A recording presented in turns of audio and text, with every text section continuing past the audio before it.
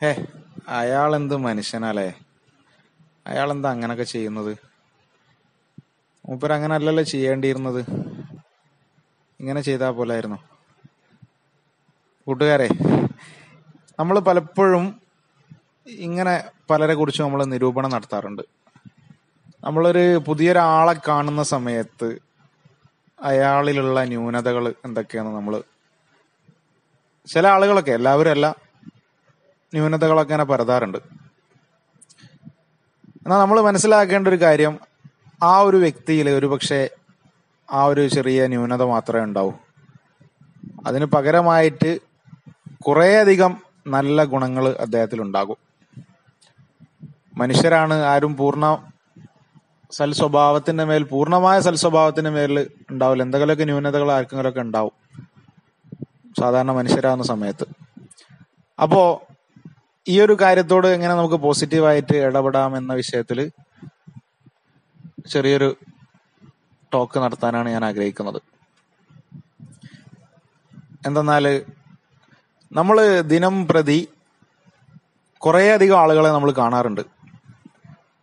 നമ്മുടെ ഡെയിലി ലൈഫിൽ കുറേയധികം പുതിയ ആളുകൾ, പുതിയതും പഴയതുമായ പല ആളുകളെയും നമ്മൾ പലപ്പോഴും കണ്ടുമുട്ടും.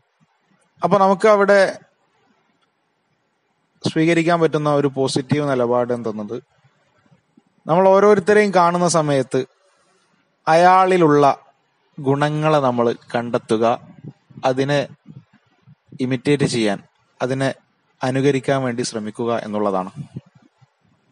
ഇത് ഒരു എളുപ്പമുള്ള കാര്യമൊന്നും ആയിരിക്കില്ല, ഒരു റിസ്ക് ഫുൾ ടാസ്ക് തന്നെ ആയിരിക്കും. എങ്കിലും നമ്മൾ അതിനു പരിശ്രമിച്ചു നോക്കിയാൽ, അതിലൊരു രസം കണ്ടെത്തിയാൽ നമുക്ക് അതൊരു നല്ല കാര്യമായിട്ട് നമ്മുടെ ജീവിതത്തിൽ അനുഭവിക്കാൻ കഴിയും എന്നാണ് മനസ്സിലാക്കാൻ സാധിക്കുന്നത്. നമ്മൾ ഓരോ പുതിയ ആളുകളെയും കാണുന്ന സമയത്ത്, അല്ലെങ്കിൽ പഴയതായി നമ്മൾ കുറെ കാലങ്ങളായി കണ്ടുകൊണ്ടിരിക്കുന്ന ആളാണെങ്കിലും ശരി, ഇദ്ദേഹത്തെ കണ്ടുമുട്ടുന്ന സമയത്ത് ഇദ്ദേഹത്തിലുള്ള നല്ല ഗുണങ്ങൾ എന്തൊക്കെ എന്നൊരു ഉൾക്കാഴ്ച കൊണ്ടുള്ള ഒരു നോട്ടം നമ്മൾ അദ്ദേഹത്തിലേക്ക് നടത്തിയാൽ നമുക്കത് ജീവിതത്തിൽ ഒരു മുതൽക്കൂട്ടാക്കാൻ സാധിക്കും. നമ്മൾ ചീത്ത ആള് എന്ന് പറഞ്ഞ് തള്ളുന്ന ഓരോ വ്യക്തിയിലും നമ്മൾ ഉദ്ദേശിക്കുന്നതിലപ്പുറമുള്ള നല്ല സൽസ്വഭാവം ഇപ്പുറത്തുണ്ടാകും.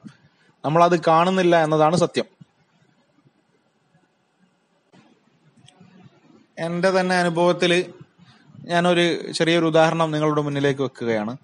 ഞാൻ ഒരിക്കല് റോഡിൽ ഇങ്ങനെ നിൽക്കുന്ന സമയത്ത് ഒരു കള്ളുകുടിയനായ വ്യക്തി, അദ്ദേഹം കള്ള് നല്ല കുടിച്ചിട്ട് ഇങ്ങനെ ആടിക്കുഴഞ്ഞുകൊണ്ട് നടക്കുകയാണ്. ആ സമയത്ത് എല്ലാവരെയും ചിന്തിക്കുന്നത് പോലെ ഞാനും ഒരു വേള ചിന്തിച്ചു പോയി, ഇദ്ദേഹം കള്ള് കുടിച്ച് ആളുകളുടെ ഇടയിലൊക്കെ ഇങ്ങനെ മോശമായിട്ട് നടക്കുകയാണല്ലോ എന്നൊക്കെ ഒരു ചിന്ത എന്റെ മനസ്സിലൂടെയും പാഞ്ഞുപോയി. ഞാൻ അങ്ങനെ ചിന്തിക്കാൻ പാടില്ലായിരുന്നു എന്നത് വേറെ വിഷയം. ചിന്തിക്കരുത്, ആരെ കുറിച്ചും അങ്ങനെ മോശമായി ചിന്തിക്കരുത്, നമുക്കറിയില്ല.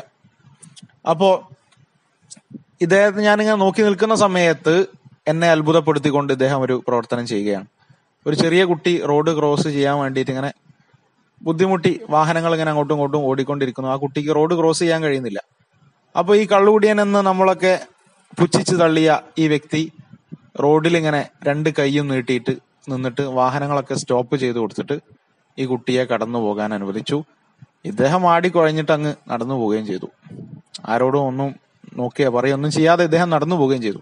ഈ ഒരു വിഷയം എന്നെ വല്ലാതെ അത്ഭുതപ്പെടുത്തി. അതിന്റെ പിന്നാലെയാണ് ഞാൻ ഈ വോയിസ് നിങ്ങളിലേക്ക് ഷെയർ ചെയ്യുന്നത്. നമ്മൾ ഒരാളെയും പുച്ഛിച്ച് തള്ളരുത്. ഞാൻ ഈ പറഞ്ഞു വരുന്നത് കള്ളു കുടിക്കുന്നത് നല്ലതാണ് എന്നൊന്നല്ല, മറിച്ച് ഏതൊരു ചീത്ത വ്യക്തി എന്ന് നമ്മൾ മുദ്ര കുത്തുന്ന വ്യക്തിയുടെ പിന്നിലും നല്ല കുറേയധികം സ്വഭാവങ്ങൾ ഉണ്ടാകും. ആ സ്വഭാവം കണ്ടെത്താൻ വേണ്ടിയുള്ള ഒരു മനസ്സ് നമ്മൾ കാണിച്ചാൽ, അങ്ങനെ 100 ആളുകളെ അടുത്ത് നിന്ന് 100 സ്വഭാവങ്ങൾ നല്ല സൽസ്വഭാവങ്ങൾ നമ്മൾ സ്വീകരിച്ചാൽ നമ്മുടെ ജീവിതത്തിൽ 100 സൽസ്വഭാവം കൂടെ ഉണ്ടാക്കിയെടുക്കാൻ സാധിക്കും എന്നതാണ് ഞാൻ ഈ പറഞ്ഞതിന്റെ അർത്ഥം. അപ്പം ചുരുക്കത്തിൽ ഞാൻ പറഞ്ഞത്, നമ്മൾ ഒരാളെ നിരൂപിക്കുന്നതിന് പകരം അദ്ദേഹത്തിലുള്ള സൽസ്വഭാവം ആക്സെപ്റ്റ് ചെയ്യാൻ വേണ്ടി ശ്രമിച്ചാൽ നമ്മുടെ ജീവിതം നല്ല സന്തോഷത്തിലാക്കാൻ കഴിയും എന്ന് ഞാൻ മനസ്സിലാക്കി ആ വിഷയം നിങ്ങളുമായി ഷെയർ ചെയ്യുകയാണ്. ഇത്രയും പറഞ്ഞുകൊണ്ട് മറ്റൊരു വോയിസിൽ കാണാമെന്ന വിശ്വാസത്തോടെ it's me Vannakkode Nisar Qutbi from Dyer to B different. അസ്സലാമു അലൈക്കും വറഹ്മത്തുള്ളാഹി.